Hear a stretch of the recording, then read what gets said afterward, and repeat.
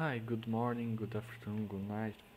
First of all, English is not my mother language. My mother language is Portuguese, but I'm trying to speak English so I can reach the most people from what I'm going to say.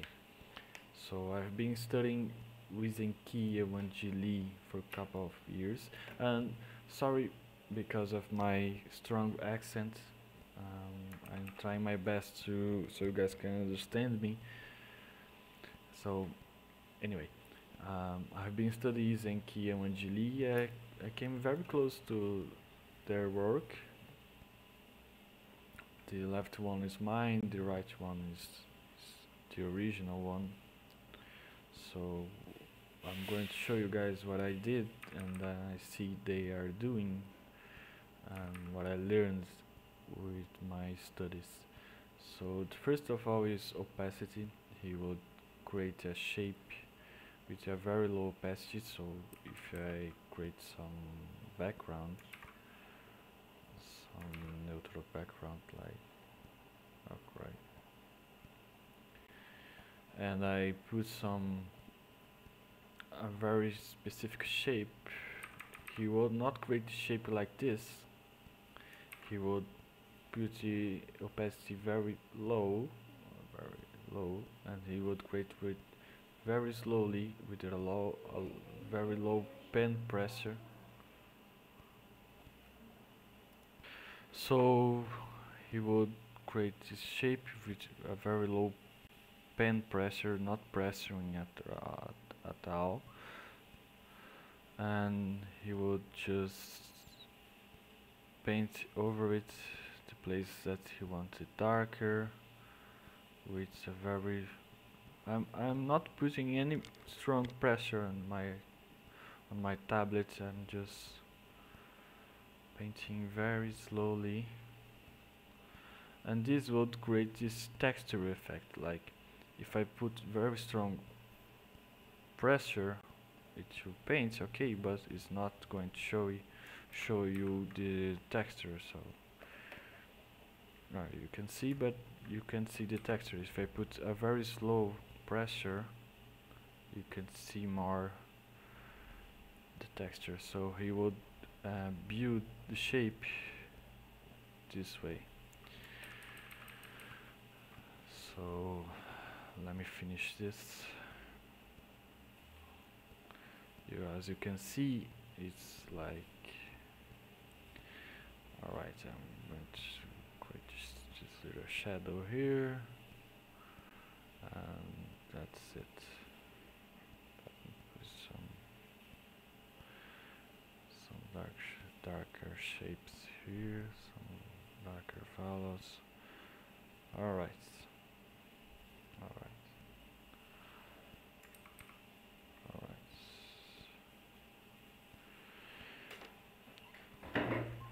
Now, what he's going to use is the mixer brush to create more of a shape. So not with the load solid colors, because what load solid colors will take is just the colors.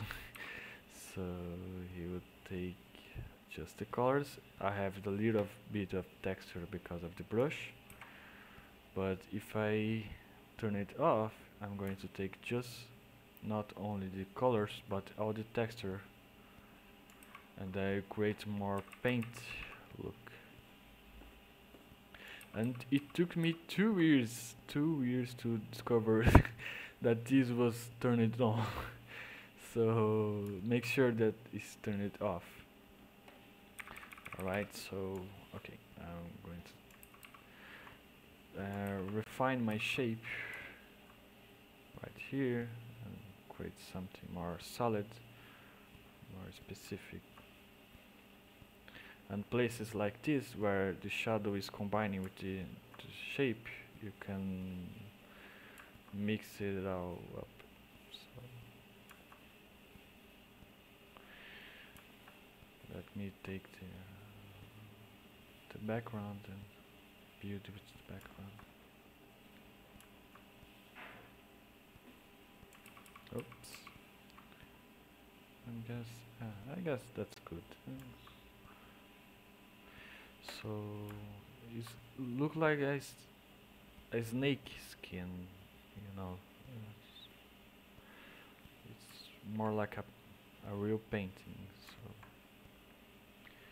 some places he will take the flow a little bit of flow. So what the flow does is you see this snake shape, like snake skin, snake's skin. So flow 100%, flow 20%.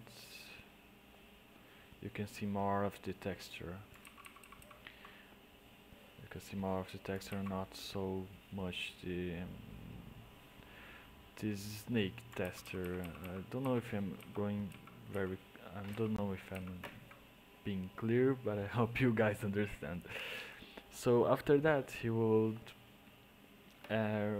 use overlay a lot because he will take some color and he use a lot of this big strong this brush because this brush has a special thing that it changes its color. So if I put a lot of pressure, it's going to be blue. If I put a little pressure, it's going to be yellow because this color is yellow. So yellow reflex. So as you can see, it's not just yellow, it's green too because it takes this color variation. So he would create like a very low opacity and put like, I don't know, red. Let me put some red right here, and put some yellow. So I'm creating a red ball. So we will take this and create, okay. It's just the normal thing, but if I put yellow overlay, I mean, sorry, I'm going to create a lot of different colors over saturated colors. Different. So as you can see, some places it's yellow. If I put yellow here, yellow is the light and red is the dark place. Okay, it's the dark. So it's the shadow. Red is the shadow, yellow is the. And then he would use the mixer brush just to wrap things up. So if I put the mixer brush with 40, just to wrap things up. Sorry.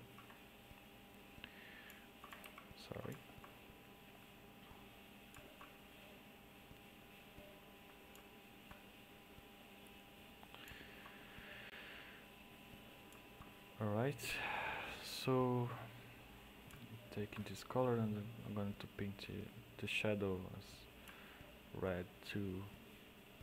And I can make a lot of things, like I want to put blue, a little bit of blue with the overlay, and this is going to take a little bit of blue, so you can see it's not blue, it's purple because of the color variation that this brush has. If I put purple, I don't know, it's going to be purple. Cyan, you can see all these colors coming together. So after that he would use the mixer brush again and just makes everything together like 100%.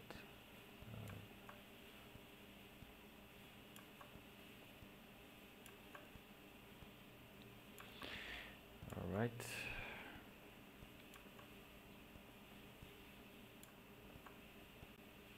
So the problem is that the values is not right. Is not a very strong shadow right here. But what you can do about it is just use a soft brush. Soft round and take this color, take our overlay oops, not this brush, and create this kind of effect, just so you can see where is the shadows and where is the light, just to make something, and that's it. And he would, after that, he, since you are putting the values and the shapes in the right place, after that you can make everything abstract. It doesn't matter if you have the same shape, like the same value. Like if I take this kind of brush that creates a lot of texture, take this color, take this, turn the overlay off, normal. Okay, putting a lot of abstraction, so I'm going to put some green. Turn the opacity, put some green, and I don't know, blue,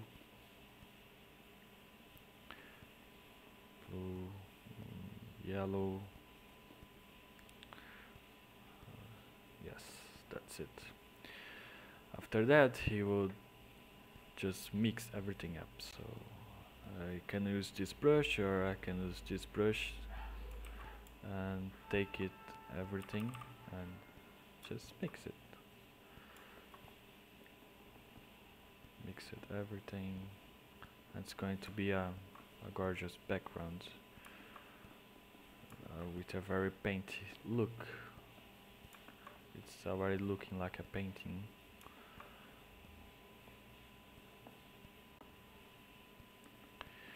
It's already looking like a painting. So sorry, my computer is lagging.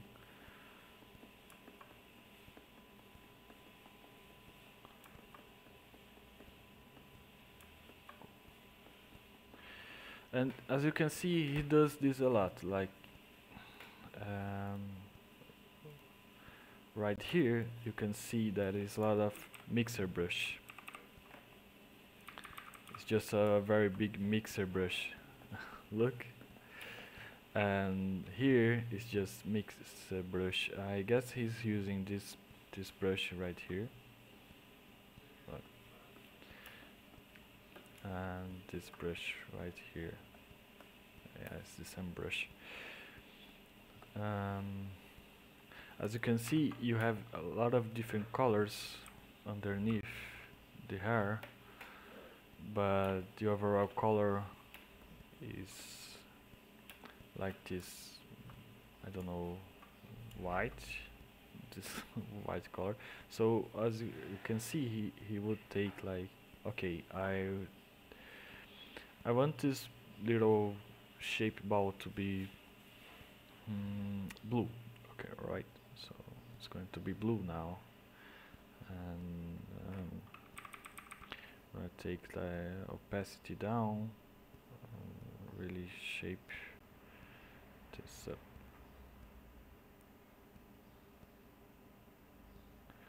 So now it's blue, but I can see a lot of different colors. I can see the red underneath.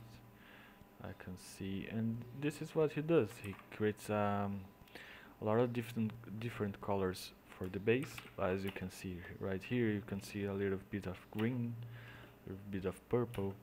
It makes sense because of the skin. You need to have purple in the skin because of the veins and all the things underneath the skin. And right here you can see a little bit of green. It's not green. It's not green, but something like a neutral color, like red, pink, I don't know, green. Right here, green. This is the one that I tried to make. I think it looks very closer. I just got it wrong with the shape of the eye. Right here, I was not trying to make something like him. I just used it as a reference. This one is very interesting because I was not using his brush. I was using the krita brush. Krita has have a brush that it looks like a painting. So this is krita actually. It's not his brush. Right here is paint storm. I used paint storm. As you can see, paint storm has this more water paint, and my colors are wrong. Oh, sorry. Oh, sorry. And this is Sandman. I tried make Sandman using his work, what I studied, and you can see like this is Wangjie Li. It's not Yizheng, and you can see that.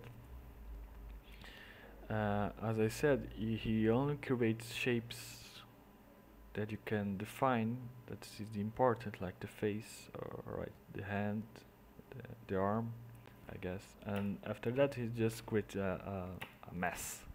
But you can define some stuff in this mess. You just have to put impression of a face, impression of arm, and everything comes together like.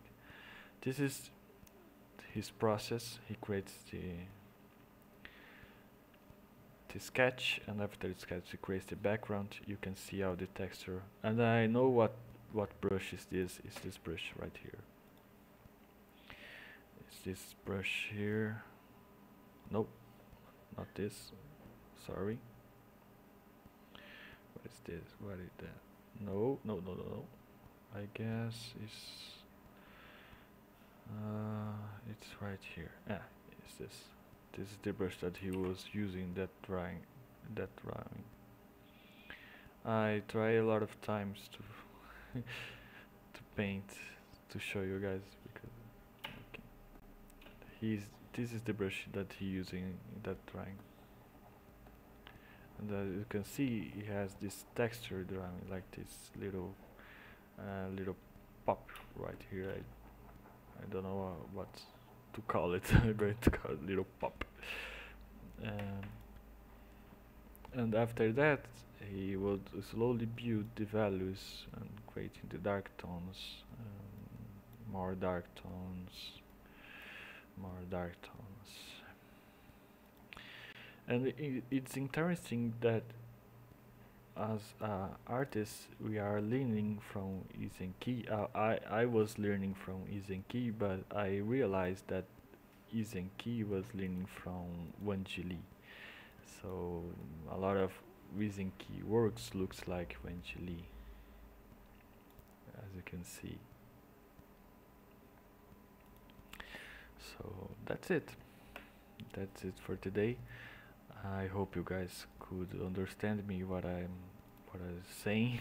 Sorry for my strong accent again, and I hope you guys like it and you can learn a lot more with these tips that I gave it to you.